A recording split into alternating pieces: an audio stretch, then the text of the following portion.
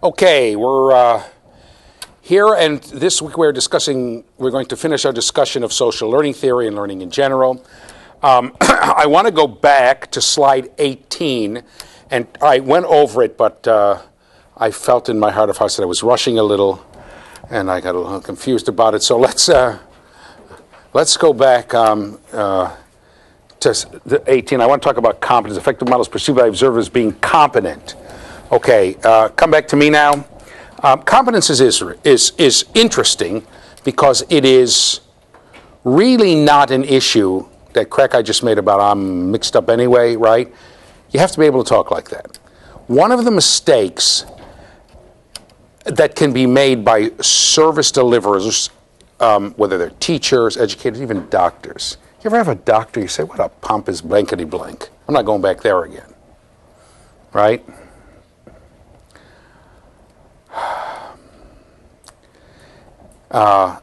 Competence, a sense of competence does not come from pretending you know what you don't know. Okay, and it's very tempting when you're in a position of delivering services where you're the teacher and you're supposed to be telling people something. You're supposed to be relaying information. Or you're the therapist and you're supposed to be the one who's, got all this stuff going, right? It is impossible to be a therapist without having a client, you say patient, no, a client say something that touches you emotionally. Oh yeah, my father was that way. Oh yeah, I went through that. And then you lost, quote unquote, objectivity, right? Kind of thing. And it happens, you have to admit it. I'll tell you a story that happened to me, okay? I grew up in Western New York, in Rochester, New York. Oh, Rochester, my Rochester, a hymn of praise we sing to thee, whose sturdy fathers built so well beside the Genesee. That's the Genesee River. I told you to stop being nervous. I don't charge for concerts. They're free. Okay? I may be the last person in the world who knows the Rochester City song. In any case, as a matter of fact, I may be the only person in the world who knew that cities had songs, right? So, in any case, I remember in 4th grade, that is 50 years ago, I got up. Who here's from Rochester? We had somebody here from Rochester, right? And they were talking about how Nathaniel Rochester, that's how the town got its name, after a guy named Rochester. Nathaniel Rochester, not the guy in Jack Benny. Okay, Nathaniel Rochester founded it, and it talked about, where are you from? Greece. Push it down. Greece, where are you from? Penfield. Penfield. Webster and Penfield, 2 towns around there, and I'm not sure about Greece, were founded before Rochester. Okay? They were founded before Rochester. So I got up, I'm 10 years old, or 7 or something like that, we're studying about the local area, and I said, well, if there were already those towns, why did Nathaniel Rochester found Rochester? The answer was, I don't know, when I see him, I'll ask him. Years later, I became a history major. I'll tell you why.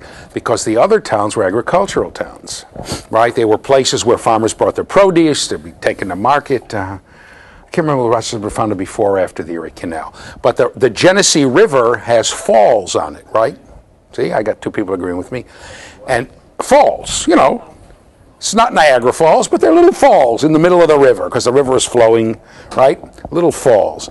And Nathaniel Rochester had this idea of he's going to make a manufacturer there. Instead of shipping the stuff someplace else for the wheat that was grown there, yes, there was a lot of wheat grown in Western New York and stuff, he's going to take it and he'll make a mill using water power. You know how that works? You have a mill, and it grinds the stones. And actually, it was a tremendous success. Rochester's nickname, its name was called the Flour City, F-L-O-U-R. Later, of course, it stopped all the flour, moved to the Midwest, and so it became the Flour City, F-L-O-W-E-R, all kinds of parks and stuff. It has the biggest display of lilacs in the world. I know everybody in the world except people from Rochester say lilac. But since we have had the biggest display in the world in Highland Park, we're going to say lilac. If you don't like it, get out of our park. Okay? So it became but it was a tremendous success.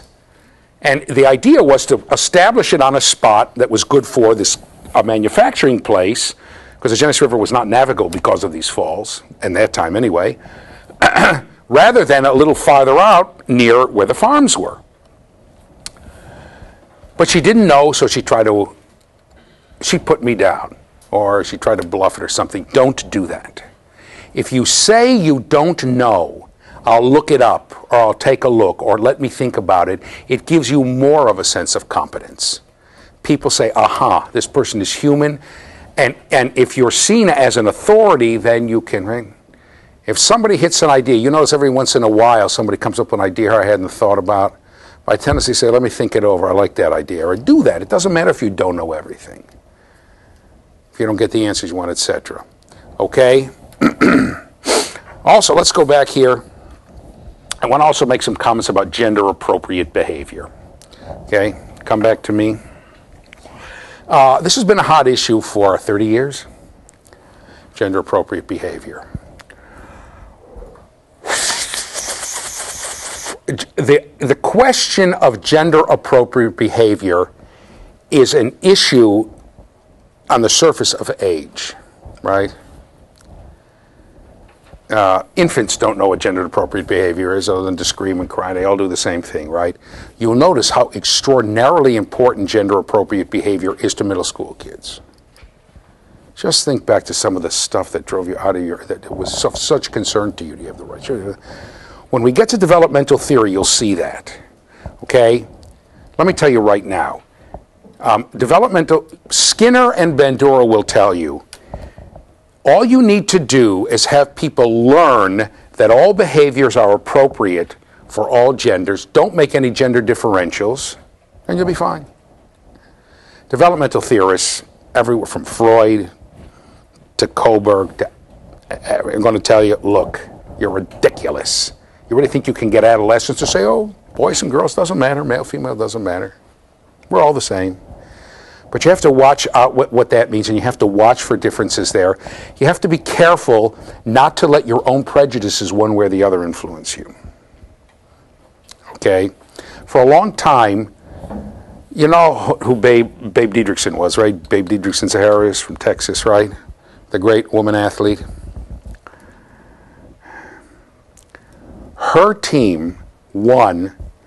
It was either the regional, she was from Beaumont, right? The regional or the state, the girls team, as opposed to the boys team, won the state championship. And she was the only person on the team, right? So they lost all the relay events and stuff, but she won the high jump, and she won all the sprints, and she won the long distance. She was a great athlete, right? But girls, sports weren't for girls, right? And we see that today. Okay, now it's okay for a girl to play sports, but can you imagine a man saying, I'm a football widow to my wife sitting on the couch. She's watching sports all day, and I want to go out and do something, right? We still have those stereotypes of the man sitting there with a beer, and right? That's the old joke, or I should tell when we get to front about I had a Freudian slip. I said, the other day,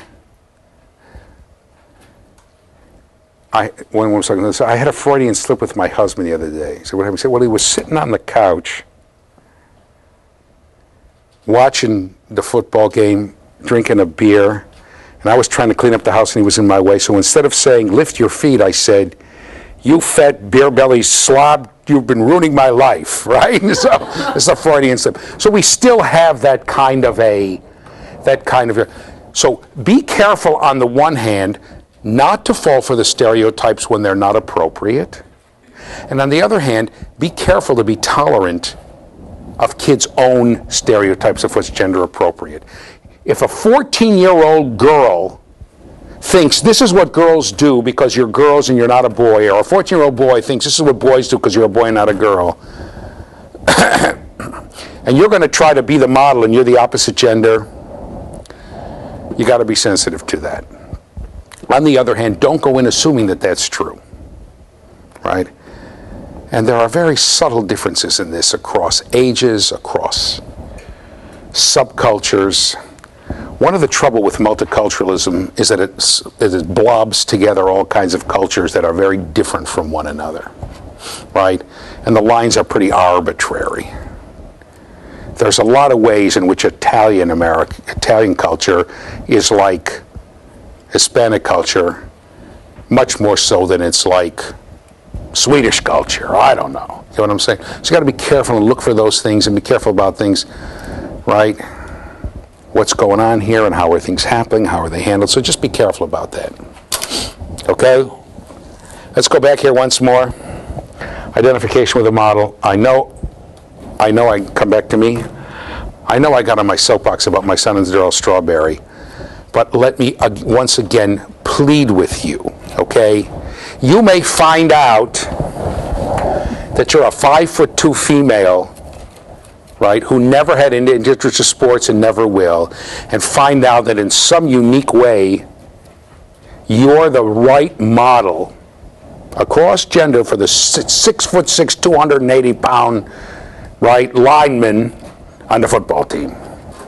Or I mean, let's say it's high school, 230 pounds, okay? So you have to be about something that you never know, right? For my son, remember I talked last week, just that tall and skinny, that's what did it.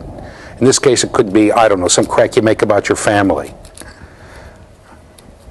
right? You know, I come from a large family, oh, so does he. Or I'm an only child, oh, so is he. And there's an identification there, a certain strong identification about things, right?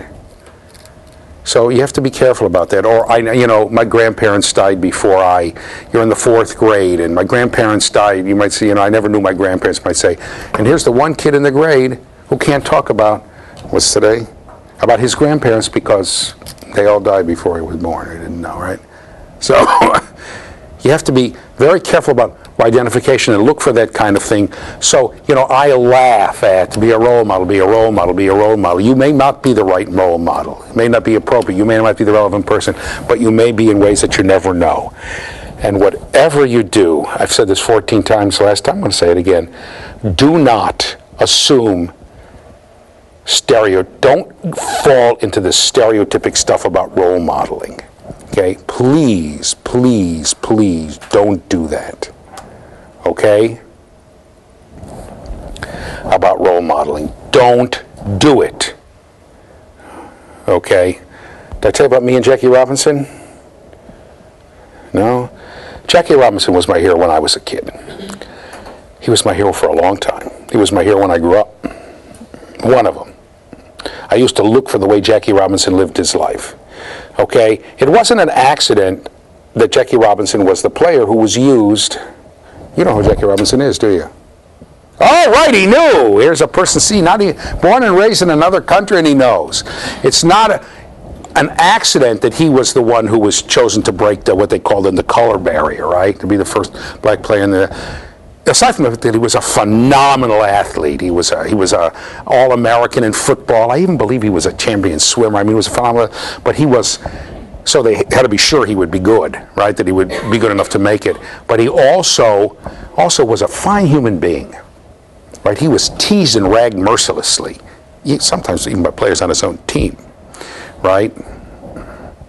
Eddie Stanky became famous because Eddie Stanky was from the South and went and put his arm around his shoulder and said, "Welcome to the team," because nobody was sure anyone would even talk to him. There's some people who wouldn't.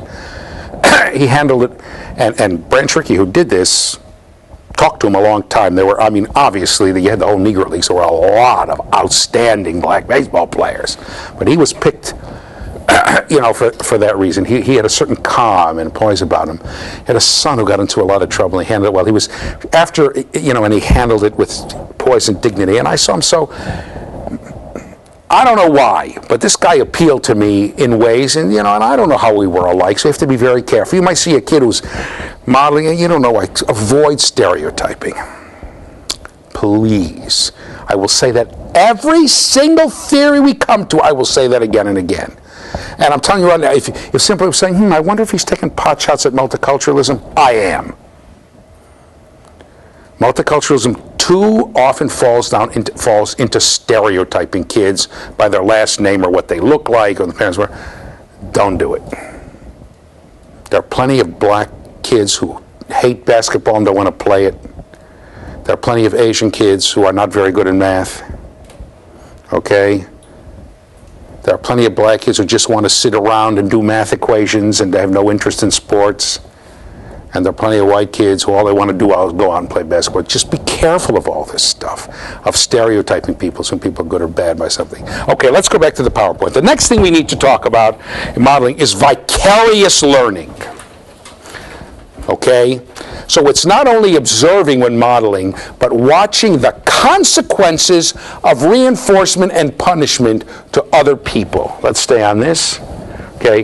The learner watches the consequences, and this influences his or her behavior, or I should have said, or lack of behavior, in the future. A person can decide to act or not to act based upon observing others. A person's belief in her or his ability can be influenced by watching others succeed and fail. Let me give you an example here. Okay, come back to me. I'm standing up. Ready? Here I go. Up I get. Okay?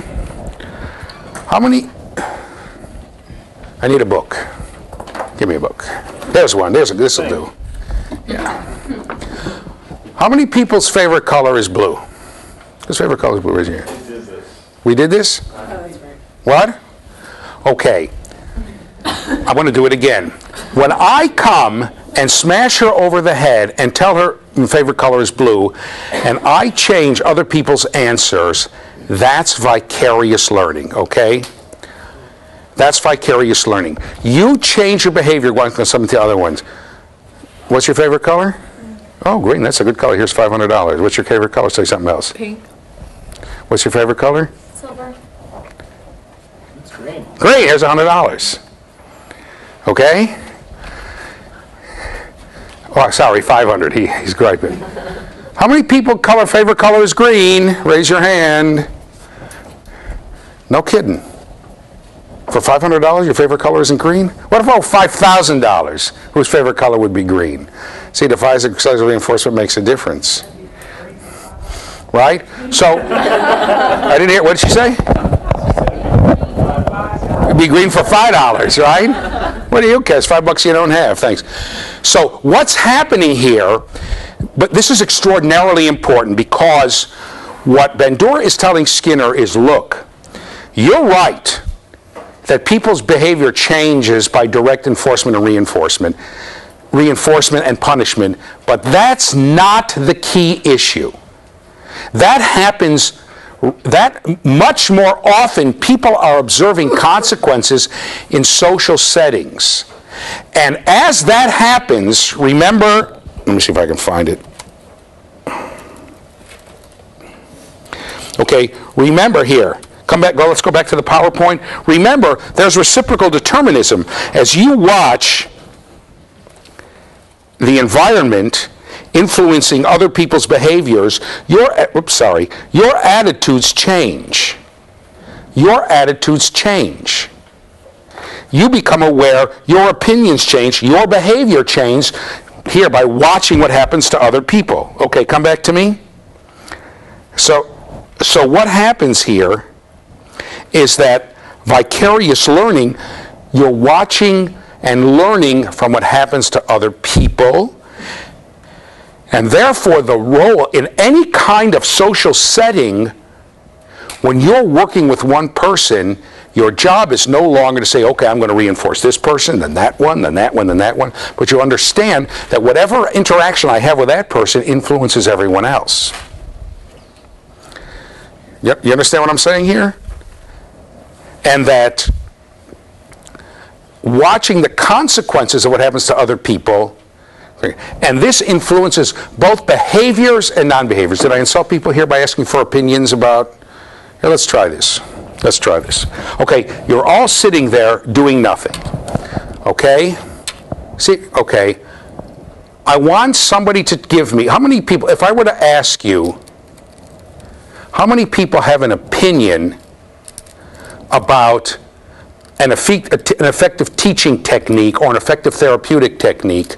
How many people could list one? Raise your hand. Anything that's would work. Come on, who knows something? Okay, good. Okay, George, push it down. Tell me one. The question was the therapeutic. Give me a technique that you think is an effective teaching technique. To teach something. Like multiple choice? Is that Okay, giving multiple choice exams. You know, George, I never realized what a stupid fool you were. Okay, ready for the next one? Who wants to tell me another one? Raise your hand if you got another one. Took one time! Took one time! And all of a sudden, all the hands are down. Now, what happened is you learned not to behave. There's a lot. First of all, you learn that I'm a stupid jerk, right? And that I'm obnoxious, that I'm rude. Probably that I don't know anything, because people give multiple choice tests all the time. It's a perfectly lovely teaching technique, right? By the way, I have a therapist for you outside, George, so don't worry about it, right? But you see, so what happened? You learned, okay, I should have warned you beforehand. I was going to do that. But, so one time, he and I, we get along okay, at least up till now, okay? So what happened is that it took one time for you to learn not to act. When I said, who has it? I had about 15 hands up. After I insulted him, you learned not to act. So you're just sitting there, nothing is changing. I said, anybody else got an opinion? You're just sitting there, no hands are going up. So learning is not only behaving, but it's also learning not to behave. Changing your opinions about people, right? Because these things went right. And of course, in that one thing I did, you learn not to behave. You change your complete opinion of me, right? It also changed how many people, even though I told you, even though it's obvious that it's just a joke, that I was just trying to make a point, still are annoyed by what I did. They have a knot in your stomach over what I did. Right? Yeah, it was a terrible thing to do. Okay? So it's changed people's opinions. And it changed behavior. So you can learn not to behave in a certain way. Say it again? Intimidation process? Well, what happened is by seeing what happened to him, right? I don't know if it's intimidating. Because George could have come back and said, how can you be teaching a class? You're the idiot, not me. So I don't know. That's what you were thinking, weren't you? He's not talking, right? It wasn't, right? Okay, he said no. So these are the kinds of things, so you can learn not to act. I should have warned you beforehand. I got a knot in my stomach now too, okay? It's okay though. He said, I'll get you later. No, he said, it's okay. Okay? So you see, even without any behavior, you can learn not to behave. Opinions can change. How many people like George a little better after I did that to him, right? A few people, right? There we go, right? The opinions of him changed. You liked him less, right? You liked him less. I see there's always brown noses.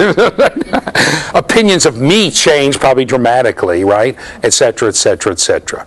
Have to be careful. Okay, and that would happen. I mean, if I ever saw a person do that for real, I would say, I don't want anything to do with that person. Okay, there's another thing that can happen by watching other people. George, tell me what subject you were best at in school. English. English. Okay? So I'm sitting in school, and I'm in George's class. And the teacher gives us a problem. Were you good in grammar?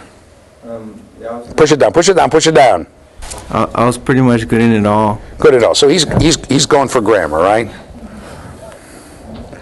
How many people here, when you hear him say that, say, maybe you were right about George? Who hated grammar, right? A lot of people, a lot of people. All of those people, right, we're going to have a grammar problem up there. And the teacher is putting it up there and saying, okay, George, you demonstrate how this works. George is looking, George is this. He doesn't get it. How many people knowing how good he is in grammar would say, well, if he can't do it, I can't do it? Look at all those hands up. You see, you didn't even try. But by watching the best English student in the class not be able to do it, observing him, it influences your belief about your own abilities to do it.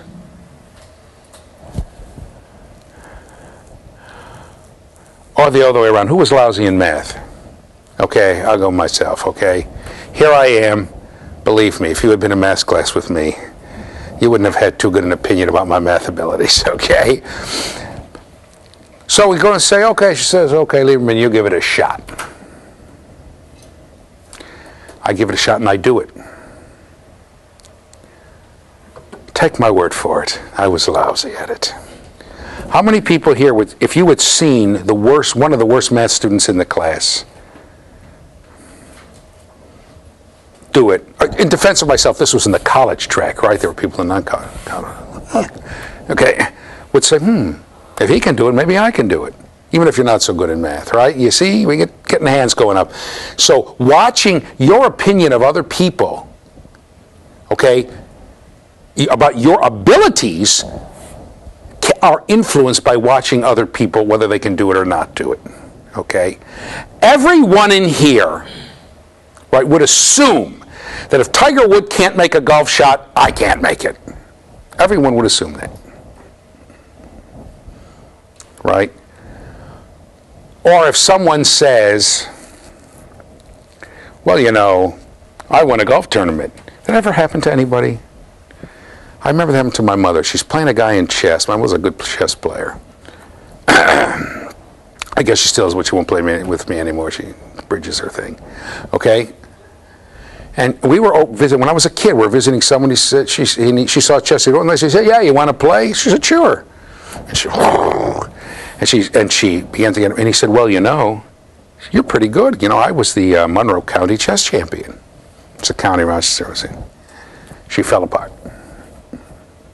Right? All of a sudden, and she was beating him, I'm telling you. All of a sudden, her opinion of her ability to succeed was diminished by the fact that she was playing somebody who said, well, if he's a champion, I can't beat him. Right? I mean, she was her high school champion, but the county champ, ooh. So you have to be careful about, so that can happen a lot, right? That can happen a lot. And so you have to watch out about that, okay? Now, let's go back to the PowerPoint. Thus, cognitive processes are clearly implied, since we remember what we saw, decide how to act in future situations or how not to act, and we draw conclusions about our own abilities by watching others. Okay? So let's take the two situations I put down. Come to me, right? Okay, okay, let's go back to this. I changed my mind. Let's go back to power. You remember what I did to George. You decide how to act in the future in the same situation, which is not to raise your hand about anything for this guy, and your opinion, okay, and you also draw conclusions about me, that I'm an idiot, right, that I'm rude and obnoxious, and also probably drew conclusions that I don't know what I'm talking about, because what do you mean? Multiple choice tests are not a good educational thing too. How can that be? Okay?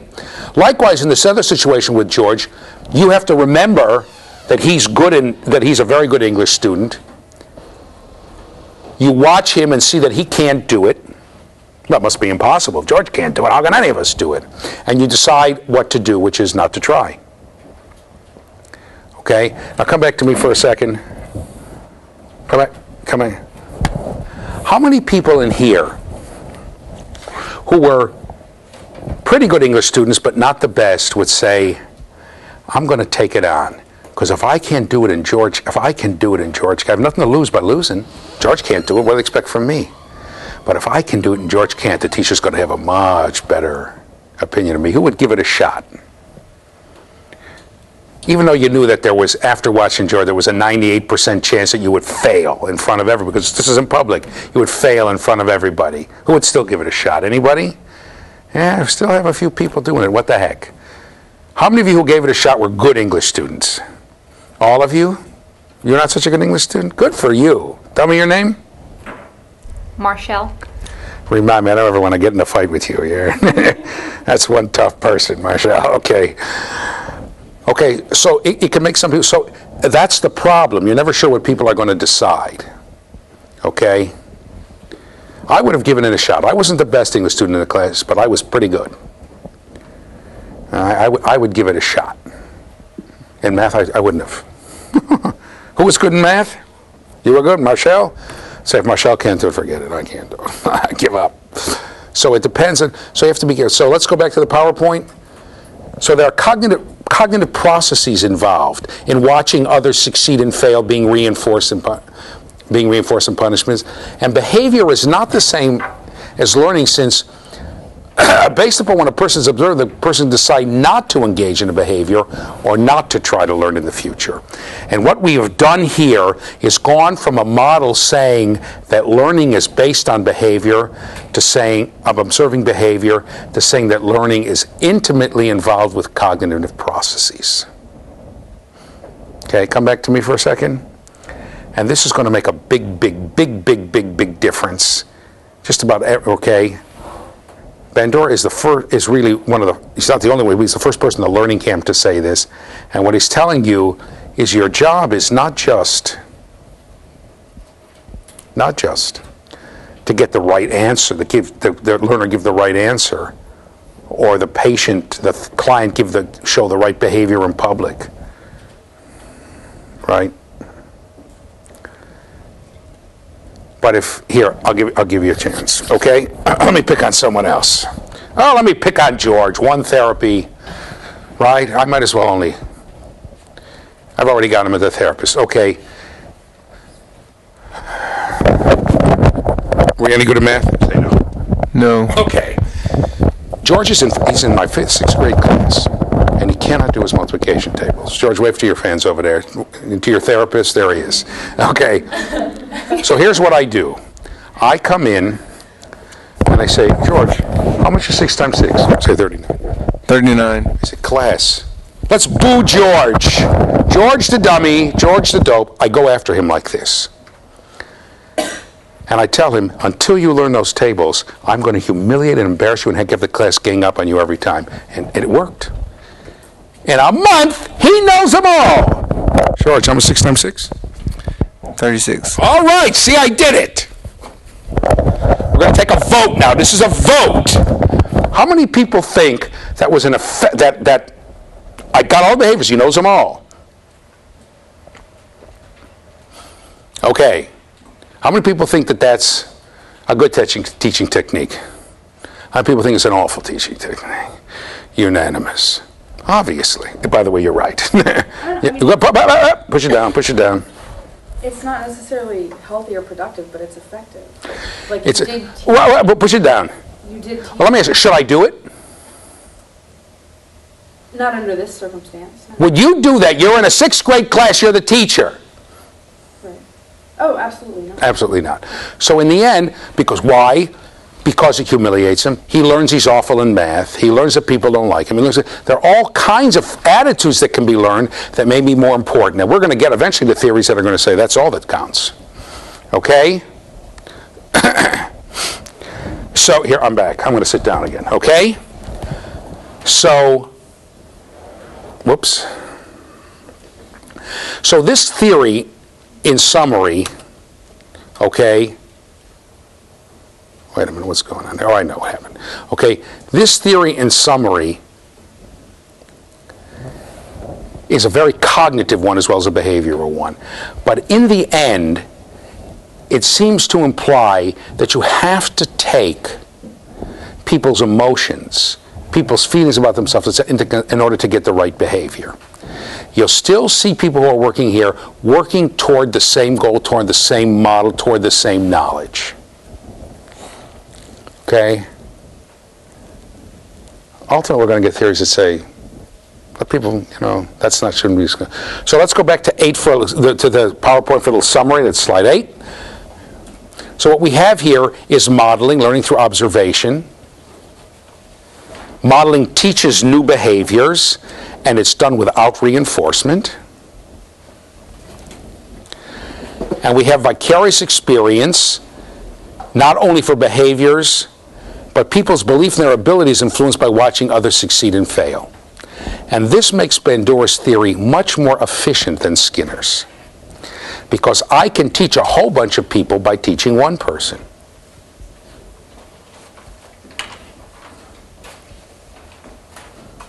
Yeah, I'll give you an example. Okay, you ready? Come up here, let me try something strange. Okay?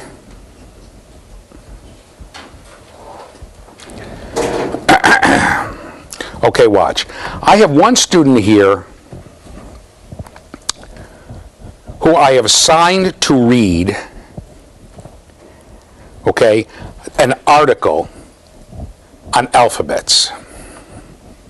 Okay? Just one. So I'm going to ask him.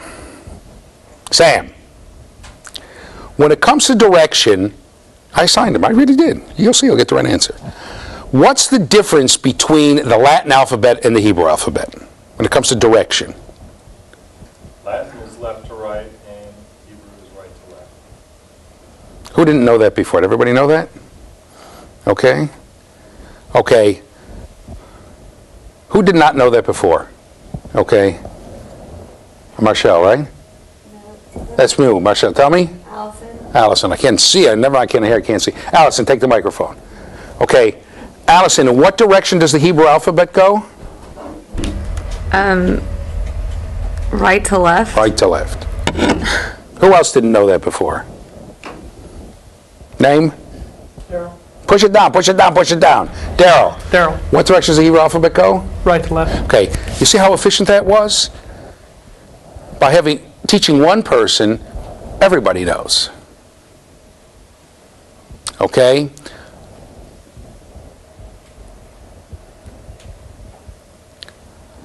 You see what I'm saying? And by the way, Bernard's going to tell you to do that. Be sure it's somebody, don't do it with a person who's got a reputation as a whiz-bang in a language. And if you can take a person who's, say, oh, if he can do it, I can do it. So by watching other people, or if I have him demonstrate how to write a Hebrew letter, you can all watch it. It's not, I have to teach him and her and him and her and him and her and him, right? It's very efficient. Now, let's go to the PowerPoint. Bandura introduced the concept of self-efficacy. Just about every theory is going to have it, with the exception of information processing. One reason I don't like that theory too much. Okay? Children's feelings about their ability are a better predictor of success than their actual abilities. Let me read that sentence again, emphasizing children's feelings about their ability are a better predictor of success than are their actual abilities. Come back to me for a second. Self-efficacy, if you have a high self-efficacy about something, you feel, I can do it. Okay?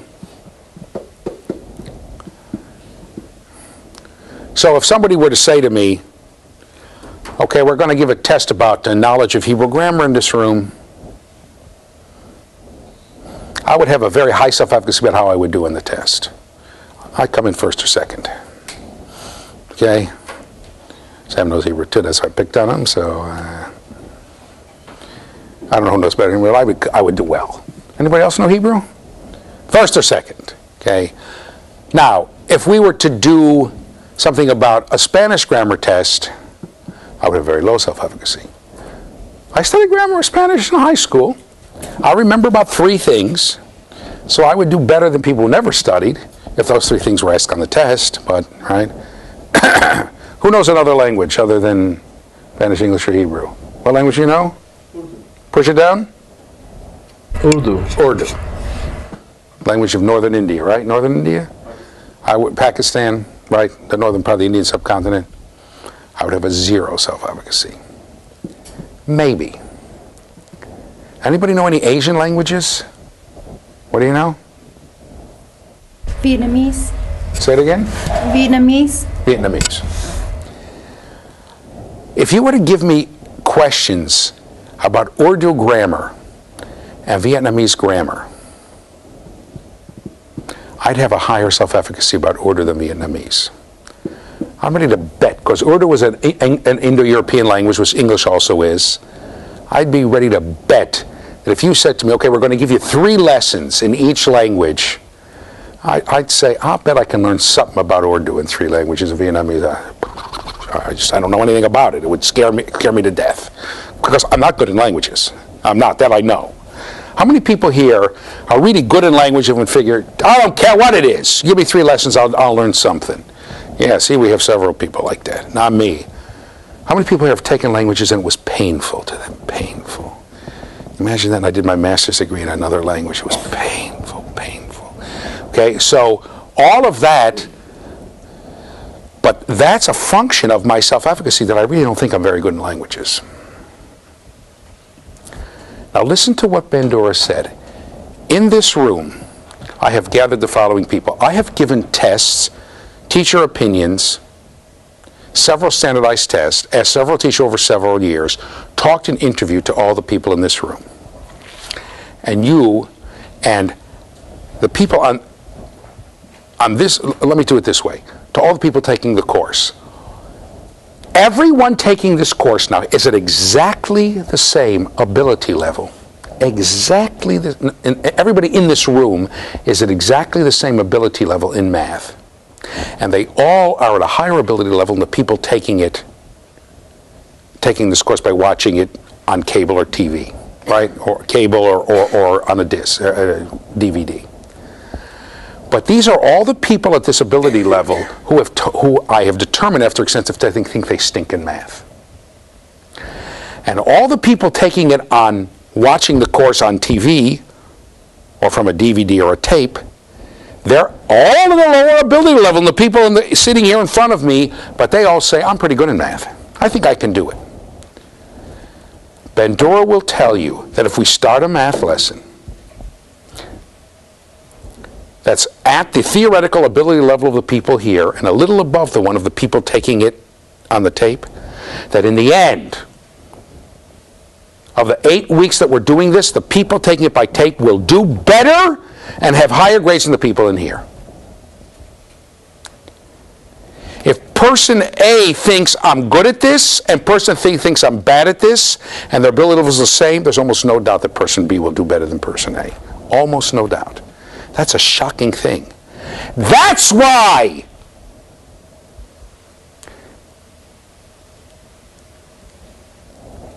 teaching George the multiplication tables at the price of his saying, I'm horrible at math, is not worth it. If you teach somebody something and what happens, the person learns, yeah, I finally learned it, but I really stink at this stuff. It's hard to do. People turn it off. I can't do it. In the end, I won't do it. We'll get that to Piaget. So you've got to be careful. There are people here who can do things okay and think they stink at it. It took me forever to realize that I was an average athlete. I used to think I was the worst athlete because I was the youngest kid in my grade. You know, muscles. You know, they have these 10-year-olds, 8-year-olds doing push-ups in the Pee Wee League teams. Forget it. None of that works until you hit puberty. Okay, that's all hooey. Okay? So I reached puberty late. I was the youngest kid in the class, and 7th and 8th grade I was a horrible athlete. I was convinced the whole time it was awful. Then I went overseas to study for a year, and there were kids there who went to school districts where the entry date was late, and they were younger than I was. And they were going to school, and all of a sudden I couldn't believe it. I was all right. Wasn't the best, but I wasn't the worst. I couldn't believe it. It took some real, and to this day I still, well, with this now I can barely move, but in those days it took a long time for me to overcome because I had learned that I was no good at things. I remember in high school we played tennis. I played tennis. That was the one thing I thought was good. And I beat another kid in tennis, and the coach wrote down that he won. Because just assumed I was the worst. And we went after the records. I said, Coach, I won. He said, no. Finally, the other guy came up and said, yeah, you beat me. You know, we'd play a set or something, 5 games. Because it was just an assumption. I was horrible. I would give up. I couldn't do it. So you have to be very careful about that. Very careful about the self-efficacy thing. Okay?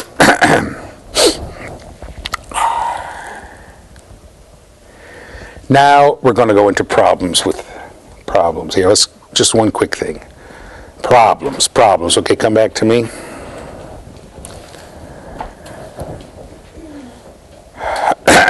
Okay, you have to remember that this theory is an extension of Skinner's theory. It is an attempt, as I said before, to try to solve the problems in Skinner's theory.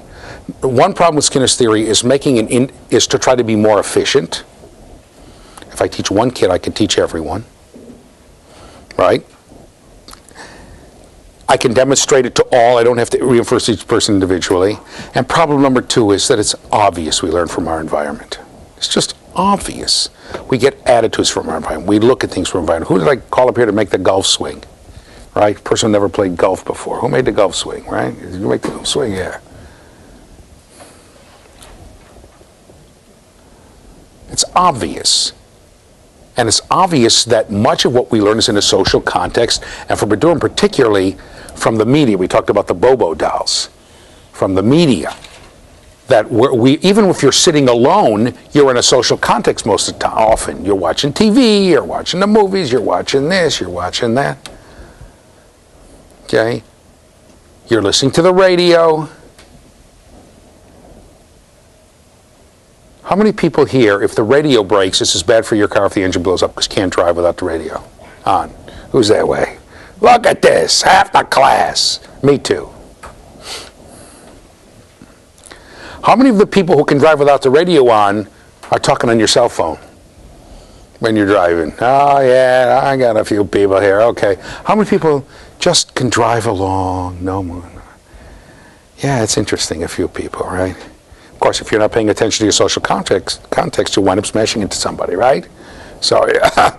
Okay, so we're always interacting with it, and so it's very efficient that way. It's clear that we're always learning from our environment, but there are problems. In the end, you'll notice that although he talks about non-reinforced, Bandura talks about non-reinforced behaviors, about modeling, he's still heavily invested in the idea of reinforcement and punishment, but it comes from not only personal, but what you see in your environment.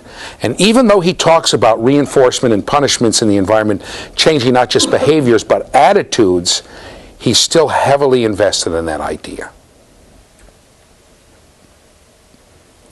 And let's go back to the PowerPoint.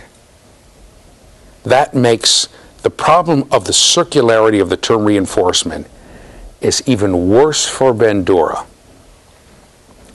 than it is for Skinner. Okay, come back to me. I'll show you why. How many people here really like the taste of coconuts? Oh, Mounds bars, yummy, yummy in my tummy. Mounds, they're my favorite candy, favorite candy. Wonderful chocolate Peter Paul Mounds. There's not a commercial I don't remember. Okay? Good thing I was out of the country for a few years, my wife said, because then you'd be singing 60 more commercials. Okay?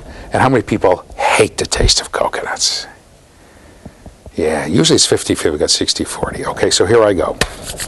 What I'm going to do is I'm going to vicariously reinforce people. Who likes the taste of coconuts again? Yeah, you like the taste of coconut? No, you hate it?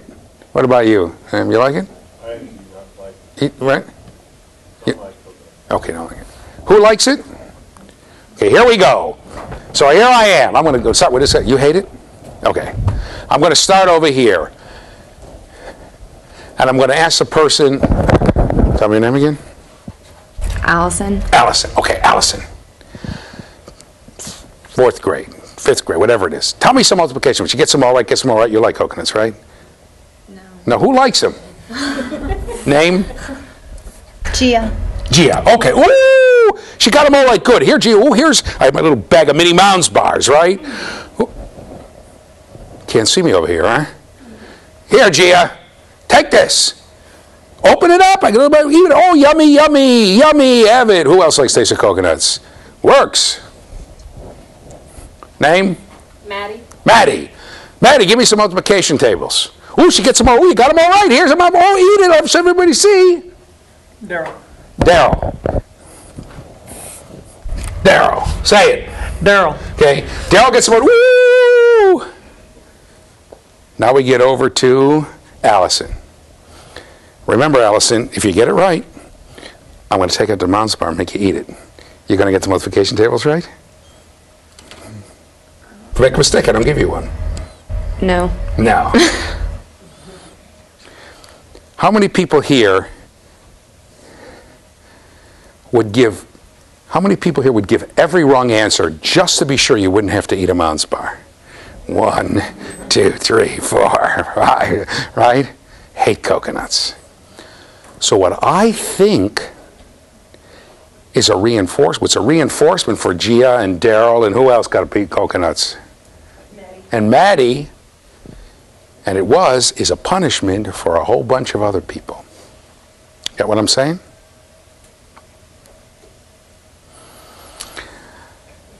There's a talk about my son in the timeout room. I told you about that, right? Didn't I tell you about that? Yeah, the one, oh, I wish we had a timeout room in my school. Didn't I tell you about that?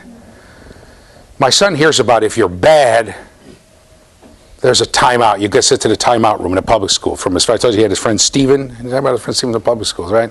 Stephen told him about that. He comes to me and said, boy, he went to a private school. He said, oh boy, I wish we had one of those in our school. He said, I'd be bad all the time. I said, well, I said, whenever I got nervous, you just go there, you sit. It's quiet. Nobody bothers you. He was 10 years old.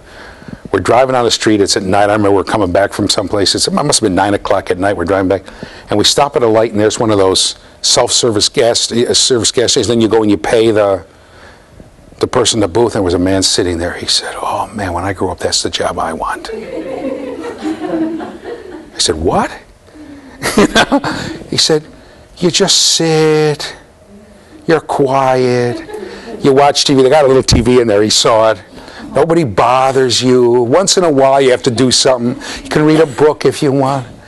Perfect. For him, if you were told every time he acts up, he'd be in a timeout room, he would be acting up. Put him in time, come back, act up again, right? By the way, today he's a stand-up comic, so what can I tell you? I don't know. But it's you know, so what was punishment for most kids to him would have been the world's best reward. He was so mad at Stephen that he had this timeout room. She said, I don't want to go there. He said, why? I remember they had an argument about it. So you never know. Because reinforcement doesn't mean anything, because what'll make one person behave one way, for another person not right, etc., etc. What's reinforcing for one person? Ooh, Mounds bars. I'll tell you my favorite food, Yum Yum cookies. Yum Yum cookies have coconuts in them. Coconut and chocolate. This is what the gods ate on Mount Olympus. Coconut, I love them. One time somebody had some Yum Yum cookies, there was a half a box left, and said to me, oh, why don't you go and put them in the office for other people? But when I got to the office, they were all gone. You know, I'm just walking down the hall, all gone. I love them. Other people, obviously, if you don't like coconuts, you would hate them.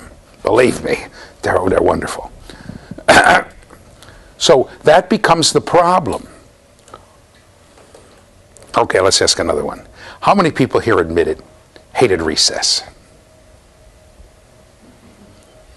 You liked recess, the people who grew up in Western New York? In the spring? Oh, you go outside and all the snow's melting. You have to understand, in Rochester it snows all the time. It snows and melts and snows and melts. It snows in April and melts. There's that, it snows all the time. Right? You see all the snow on the ground in Minneapolis is there forever. That's because it snowed 6 inches at the beginning of the winter and never melts because it's 72 below zero. Western New York, it snows and it melts. You get in the muck and the mud. I just didn't like it. Yeah, I know. I couldn't tell the guys. When I was a kid, I just didn't like it sliding. There was nobody who didn't like recess. The teacher would say, okay, if you're quiet for 10 minutes, it was too noisy, we'll all have 5 minutes extra recess. It's all I could do from starting to go, right?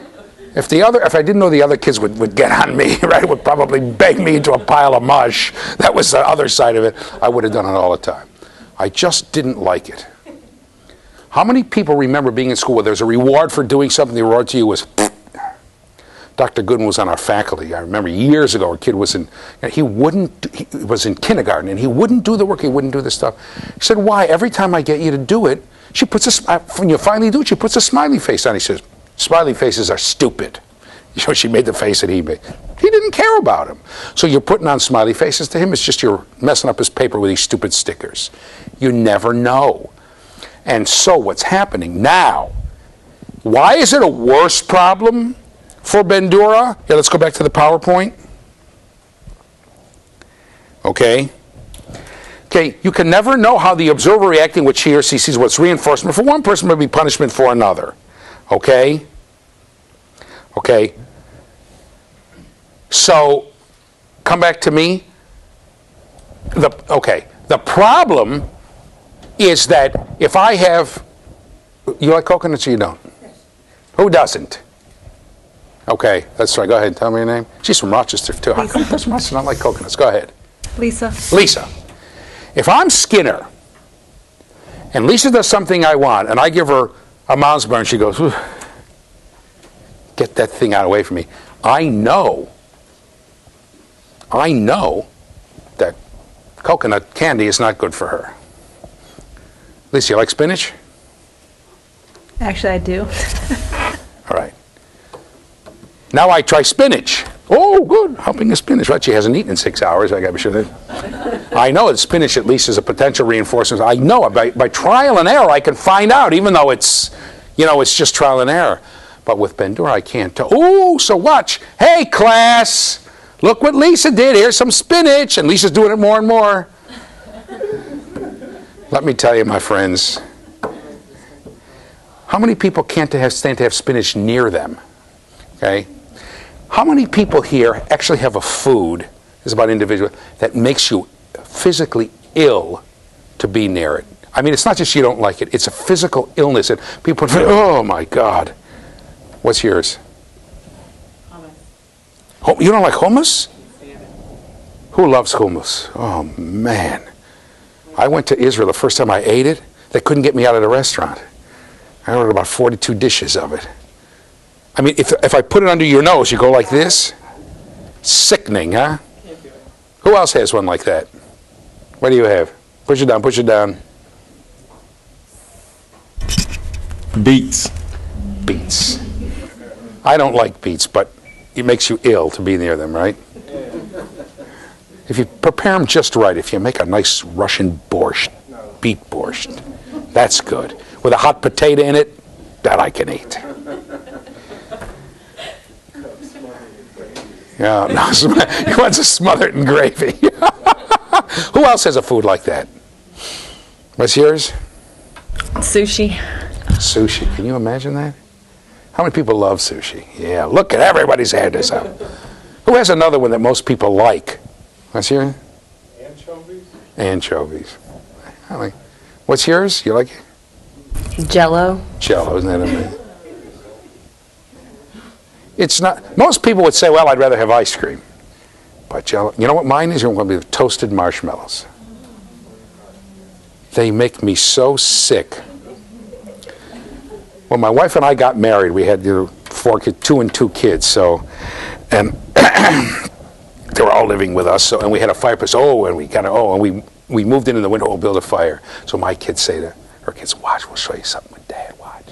They went and they took toasted marshmallows, and they roasted them in the fireplace, and then they stuck them behind me, and they went and they took the stick and put it under my nose, and went, oh, just like that I went. It's horrifying to me. So you never know. I remember when I was a kid at camp, I thought everybody else was crazy. Oh, we're going to go and have a marshmallow roast. I said, what are you, nuts? I mean, if they're regular marshmallows, they're fine. The minute they says, it makes me ill. I knew one guy, he could walk in a house, and if they had steak there 2 hours before, he had to turn around and walk out. So you never know, people are different, but at least with Skinner, you can figure it out. I mean, it's an obvious thing to try with little kids as a toasted marshmallow, right? He would try it with me and say, I'm telling you, there's almost nothing that you could, if I saw that that the purpose of doing something and the reward is going to a campfire and we're going to have a cookout and I know there are going to be marshmallows there, I won't do it. I just can't stand to be near them. When I was a counselor in camp, the other counselors would know. The minute the marshmallows came out, I would walk into the woods 10 feet. I couldn't stand them. Skinner knows, but Bendura doesn't. Okay? There's another problem. We'll start in it before the break. Let's go to when naturally occurring behaviors are reinforced, they tend to be extinguished if reinforcement is withdrawn. That is, they stop being natural. Okay, come back to me for a second. I'll give you an example. This story is told in every culture, just about every culture. I'll tell it from an American perspective, right? There's a guy, he's working the graveyard shift. Okay? He gets home. You know what the graveyard shift is? Working all night. You all know graveyard shift, right? So he goes to work at 10 at night and gets home at he goes to work at midnight and gets home at 8 o'clock in the morning. Okay? Then he sits down, he makes himself a breakfast, he does this, and then goes to sleep, and he gets to sleep about 10 o'clock. 2:30, the kids come from the school, he's had 4 hours of sleep, he's trying to get sleep, they're screaming and yelling outside his window, screaming and yelling and yelling and screaming. Hey, kids, shut up, get away from here, I'm trying to sleep. Doesn't do any good. Finally gets a brilliant idea. Calls the kids over and says, listen, you guys, he said, I want you to scream and yell outside my window as much as you can. Every time you do it, I'm going to give you $1. When you come home from school, be sure you're standing right outside my window. Play in the street right outside my house and scream and yell. They come every day, gives them $1 for a week. Right? 5 days of school. It comes the next Monday, they come over, screaming, they come over, gives them each $0.50. You say, you promised us that was going to say, well, I didn't get overtime this week, and it's all I can afford. All right, this goes on for 4 days. The Friday comes, he gives them $0.25. I said, what happened? $0.25? You're sorry, $1 down, I have one. He said, well, I just found out at work next week they're going to cut me back on my hours, and I had some expenses on my car, so I can afford it. You know, it's coming on Wednesday. Next Wednesday comes, he gives them all $0.05. So what happened? Only $0.05. He said, well, I have to buy a new car, my car can fix. That's all I can afford from now on. He said, for $0.05, it's not worth it. They won't yell and scream under his window anymore. Right? We all know that story. You saw what was coming. So in a behavior that occurred naturally, like screaming and yelling,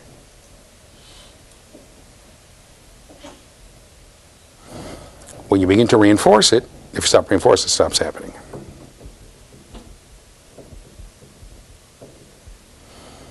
And this, my friends, is an enormous problem, especially in an educational situation. An enormous problem. Now, what would Skinner say about reinforcing a naturally occurring behavior? What would Skinner say about that? No. In other words, yeah, sure there are natural. Let's say you have a kid doing something that you want the kid to do all the time. What would Skinner say about, oh, here's the kid. The kid is going and he's sitting he's in preschool care and he's sitting and he's reading in the corner. Right? Mother or father drops him off an hour early before school. You know, they have a program in the school. And the teacher says, well, do what you want as long as it's productive. He goes and sits and reads in the corner. What was Skinner say? Well, you're going to reinforce his reading behavior. Was Skinner say it's a good idea? Or why? Why would Skinner say, what are you doing? Why are we reinforcing that behavior? Why should you reinforce it? It's a waste of time. Why don't you take a behavior that you want the kid to do that he's not doing? There's no point in reinforcing behaviors you already have. If I have a kid who consistently sits down and just does his work, leave me alone, right? If the same kid, when the kid gets in the playground, gets in the corner, so work on that behavior. That the kid's off in the corner, won't play with the other kids. Try to get the kid out, a series of, successive approximations to do that. Modify that behavior. Don't worry about this.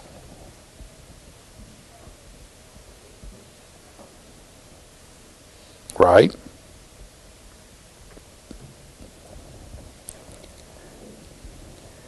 Why would Bandura say it would be a good idea to reinforce that little boy sitting in the corner reading books? Oh, look! Billy's reading a book. Here, Billy, here's a new car. Or here, Billy, here's $1. Or here, Billy, here's 2 stickers. Why would Bandura say it's a good idea to reinforce Billy for reading? Come on, go ahead, Daryl. So that the other kids will see him reading and see that's a good idea? Exactly. Vicarious learning. You're vicariously reinforcing the other kids. Let's go to the PowerPoint. Daryl did not write this for me. I did it myself. Okay? But also because might vicariously reinforce other people. Right? Matter of fact, Bandura would say, it's a good idea. Come back to me now. He'd say, hey, look, if you've got one kid who's getting the behavior that you want, try to get the other kids to see, reinforce that all the time, the other kids can see it. The problem is, if Billy, is that his name, Billy? If you stop giving Billy $1 every time, he's going to stop reading. He's going to stop making noise out the window. And I got to tell you, it makes a difference. You know all these bookathons? Raise money for charity. How many books you read, you get $1, right? Or for the class trip. For every book I read, you'll give me $1. You know what it is? And then the kid comes to read 275 books. You got to write a check for 275. You know what I'm talking about, right?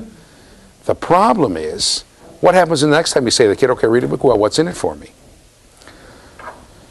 My son, the oldest one, I once said to him, why don't you ever read a book? He said, I said, what for?